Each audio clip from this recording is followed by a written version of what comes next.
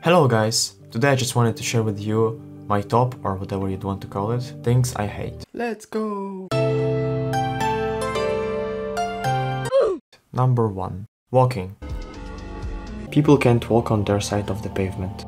So you have to change your side and it's weird, or try to squeeze between them and the side of the path.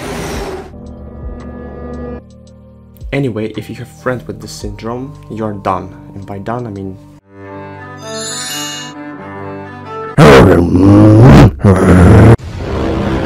So please, if you are not 8 feet wide or not using no clip, walk on your, whether it's left or right side of the path.